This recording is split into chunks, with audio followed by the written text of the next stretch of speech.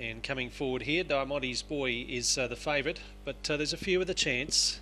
Good each way betting race here, and the green light's on, they're set to go. Race 6 of the night, all set, ready.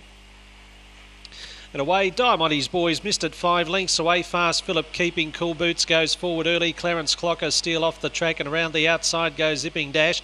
Cool Boots just in behind those off the track. Lakeview Maisie, Diamonte's Boy up to second last, and Lakeview Islas drop back to last. On the turn, Zipping Dash led by 2 or 3. Very wide out Lakeview Maisie. Clarence Clocker just behind those. Steele and trying hard back on the inside. Diamonte's Boy, but Zipping Dash is clear and will win.